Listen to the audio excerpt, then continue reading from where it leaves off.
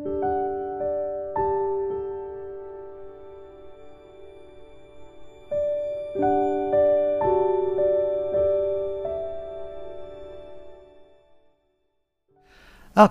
hi everyone and welcome to another of my videos.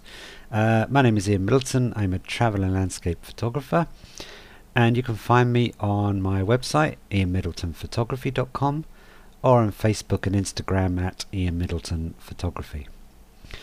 Now in this video I'm going to show you how I processed two of the photos that I took at the Church of St. Thomas when the full moon was rising behind the mountains next or behind the church. This is part 2 to the vlog that I did on photographing this moment and this church. So if you haven't watched that, then please pop over and watch that. I'll put a link to it up here now. Okay, but just to recap, this was a once a year event where the full moon rises behind the mountains, rises over the mountain peaks that sit behind the Church of St. Thomas in Slovenia. This is an iconic view. Many of you probably know this if you've watched my videos or you've been there yourself. If you haven't, again, check out my videos and get yourself there, because this is a fantastic location and, as you can see, a fantastic view. But once a year, while most of the time this is a morning shot. This is best shot at sunrise for multiple reasons. But once a year the moon rises just in the right position that you can see here. But it happens at sunset, not at sunrise. So it's actually the first time I've visited this location at sunset. But once a year, in this case it was in January, but around about this time the moon rises just at the point of sunset, or around the point of sunset, and in this case it was perfectly timed.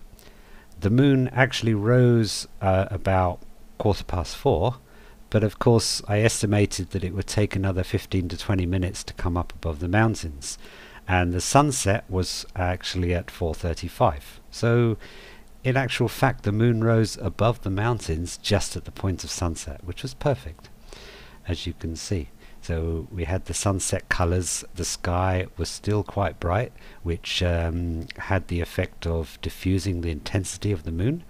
If you photograph the moon at dusk, or as the darker the sky gets, the brighter the moon is in contrast to the sky and of course to the foreground.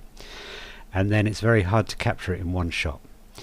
But in this case, when it rises at the point of sunset or sunrise, if it actually happens, but if it rises at the point of sunset, then the sky is still very bright. The land, the foreground and everything is still quite bright, so it was perfect. And what happened here, of course, the balance between the sky, the moon and the foreground was just right, and it meant that I could capture it in one shot, especially here, this photo you're looking at now. Also, it was very clear, it was perfectly clear, there wasn't a cloud to be seen, but there was a lot of haze over the mountains, as you can see by this photo. Now, when I took the shot, in the vlog I told you how I put a polarizer on. Now when you're shooting hazy scenes, a polarizer is essential. You cannot replicate this in post-processing, Photoshop or anything else, so it's essential that you put a polarizer on, because polarizer helps then to cut out the haze, and the polarizer then brought out the detail and helped me capture the detail on the mountain peaks as well, and obviously more of the detail in the foreground, but in particular it helps to bring out the detail in the mountain peaks.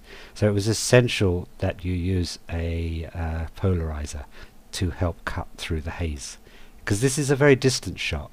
Actually, I used a telephoto lens for this, and you can see that I shot this particular one, well, it was at 100mm, so it wasn't an extreme focal length. The reason for that was, as you can see, the distance between the moon and the church, it was quite wide, so I had to pull back quite a lot to get everything in.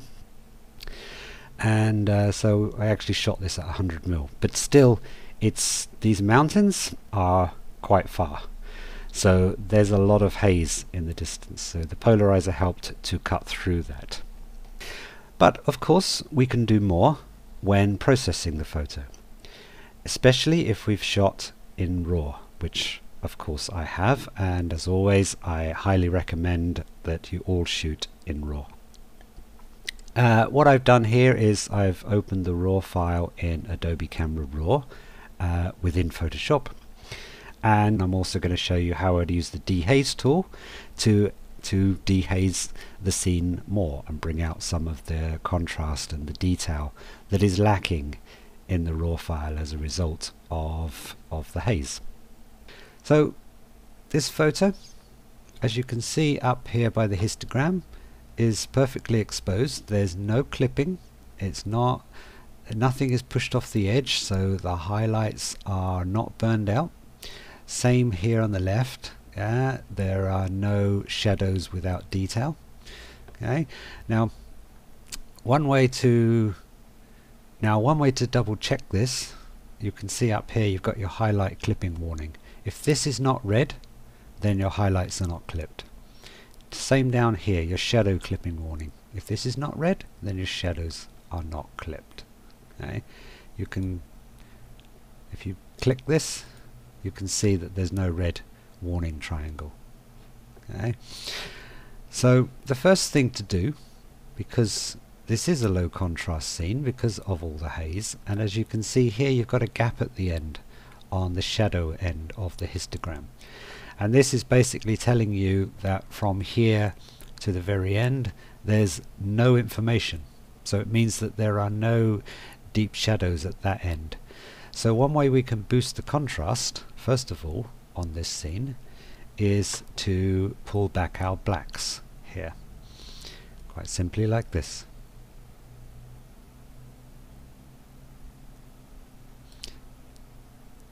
That helps to add an extra little touch of contrast. Now one little tip for you: when you're doing this, you can hold down the Alt key, and then when you click the slider, if the whole screen is white, that means there are no clipped shadows. If we pull this back a bit more, you'll start to see what happens. Now you can see that we've got a yellow warning triangle up there, but also down the bottom here, these areas in blue and cyan are indicating the areas where your shadows are clipped. So just simply you can pull this back to the point where you don't get any clipping.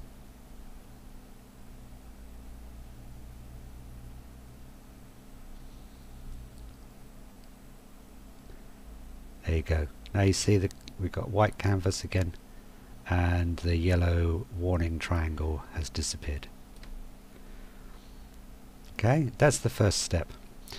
Next step, I'll just add a touch of contrast.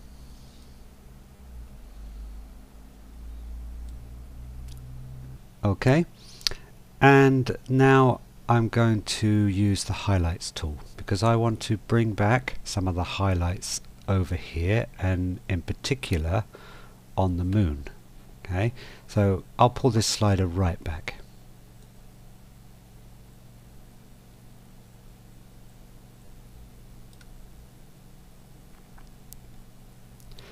Okay, straight away you can see the difference here. If we zoom into that,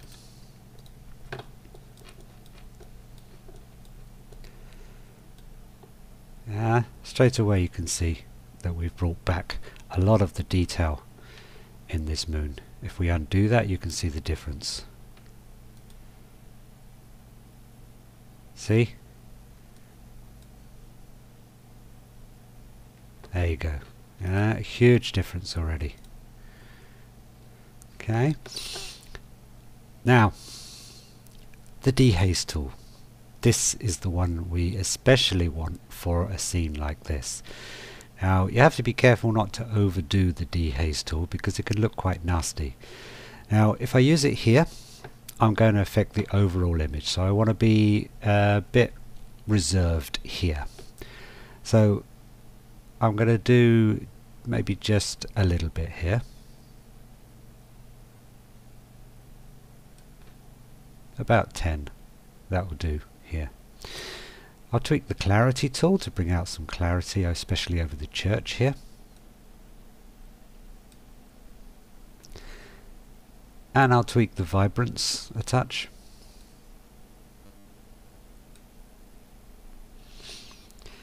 I rarely touch the saturation slider, and I'm definitely not going to in this case. I don't want to make this look too unnatural. It was a hazy scene. The sunset itself was really nice, but it was very subtle, soft colors, so I don't want to make it look like too vibrant or over the top. Okay, now the next stage I'm going to work on the sky and also the mountain tops in particular. I don't want to do anything more down here, so I want to go to this graduated filter tool and set my graduation. If I hold down the shift key when I set my graduation point, then it will keep everything straight.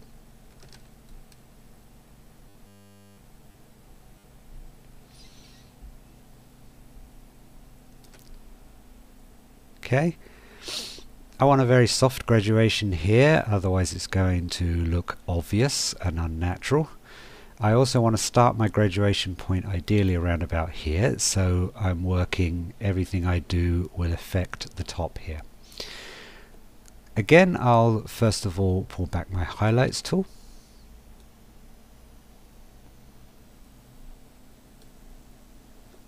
Okay. And I can also pull back my exposure a bit, maybe. Not too much, because I quite like how that sky is very bright. Just a teeny tiny touch. And the dehaze tool, I can use the dehaze tool here, but in this case I'm only going to affect the top here and this section here on a gradual basis, and everything underneath would not be affected.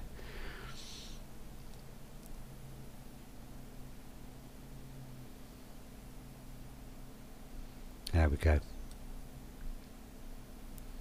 That has really brought out the sky and the mountain tops and everything nicely using that tool. Okay, let's go back. Now I got my shadow clipping warning coming up just a touch, so in order to find out where that is, I can click the blacks and hold down my Alt key, and there I can see those areas in cyan. This is not too much to worry about, tiny little specks. That just means that those little specks are completely black with no detail. But that's okay, I think. So that's about it for this photo. I'll open this in Photoshop and do a touch more work. But before I do that, let's look at the next one. Now in the video you saw that I basically said that I'm going to run off further down the road to get a different perspective. And the reason I did that was when the moon rose here, there's quite a bit of separation between the moon and the church. Of course, as the moon started to rise higher, the moon rose off to the right, which increased that separation. Now, one way you can move objects closer together is simply by moving yourself. It's all about where you stand in relation to the objects that you're trying to place within your frame. And so by moving off to the left down the road, I only went off about maybe 200-300 meters. But by doing that, I actually closed the gap between the moon and the church, as you're going to see here. There we go. So as the moon rose off there, I moved around and I moved the two closer together. But by this time, the moon was up high, and it was also starting to get dark now, so it was a good maybe 20-30 minutes after sunset already, so it was already getting dark. Now you can see in this photo that I exposed for the moon. Now you can see my foreground and everywhere else is getting very dark now. So in this case I did some exposure bracketing. I took one exposure, exposed to the right here, to really ensure that I captured the detail in the foreground and the shadow areas. But as a result, my sky is very bright and my moon is very bright, and although it may look burned out, it's actually not. So if we look up here on our histogram, you can see that there's no clipping warning. Okay, there's a slight little clipping bit here, but again we can check where that is by simply going to our whites, clicking on our white slider, holding down the Alt key, and you can see that that's the moon. But even then you can see that the moon is not totally burnt out. There is some detail there. Those black areas are the detail. So the image is, although it's pushed to the right, it's not overexposed, and the highlights are not burned out. So we can work with this. But I took another one just to ensure that I got the detail in case I needed to exposure blend. But I'm going to work on this one first and see if we can bring back the detail or not. Okay, so again, first thing I'm going to do is deal with my blacks.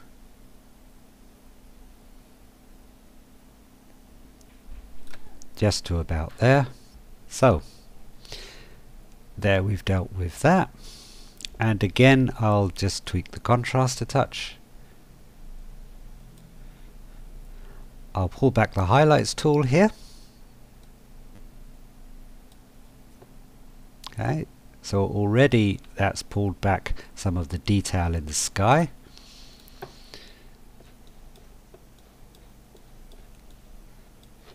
Yeah, we can already see we've pulled back a lot of the detail in the moon here. Let's undo that and you can see. Yeah, so although the detail is there, it's very faint because it's very bright. So by pulling back the highlights tool, we deal with that. Okay, so it's pulled back quite a lot of the detail, although it's still quite faint, but then the overall the moon is quite bright anyway. So, and again, as we did before, some clarity, dehaze tool overall, touch of vibrance, and again to our sky. Okay. Often when you've used this tool, you'll find that any adjustments you made, they seem to stay, so I'll always make sure that I put all the sliders back to 0. Okay. And again, set my graduation point, hold down the shift key,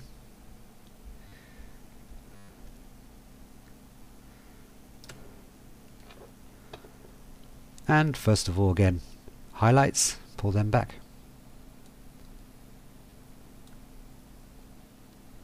And in this case, I'm probably going to pull the exposure back a bit more.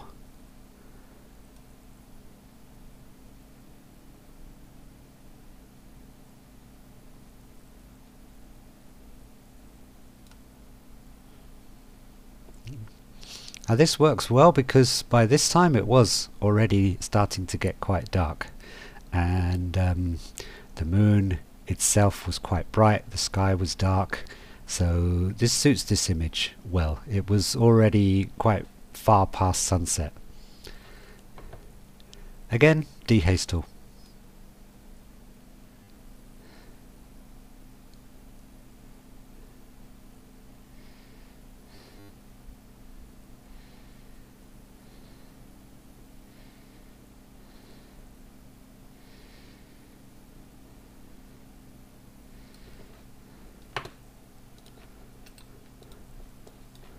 Let's zoom in on that.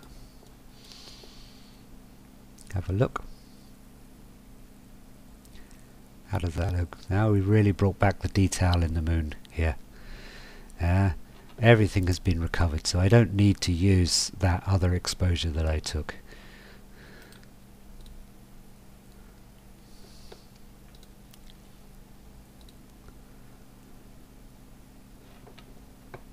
Let's just tweak that dehaze a bit more. I don't know.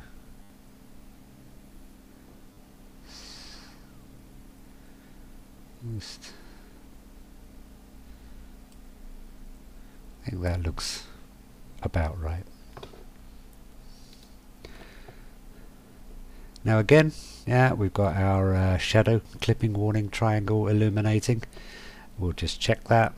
Again, I think it's the same as before. Just that little bit up there at the top corner, but that's okay. That's not a big problem. I'm going to open both of these in Photoshop.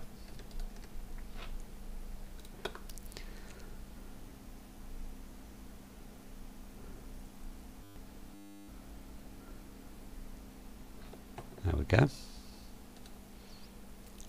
And here I just make a few final finishing touches. Again, I use the highlights tool in Photoshop because it's a bit more powerful than it is in Adobe Camera Raw.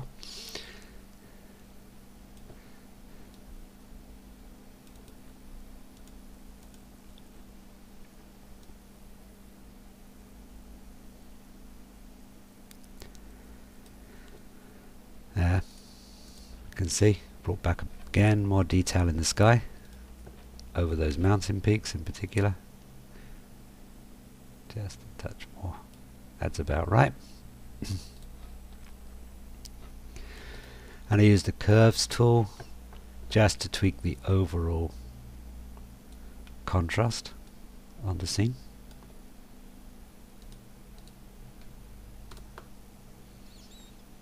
That's about it. That's good. I check my levels again to make sure everything is within the histogram. Okay, I've got no spikes either end, so everything is perfect. Same on this one.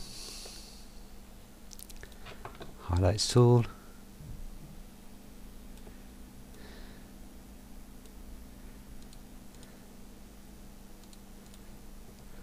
Lovely. Curves.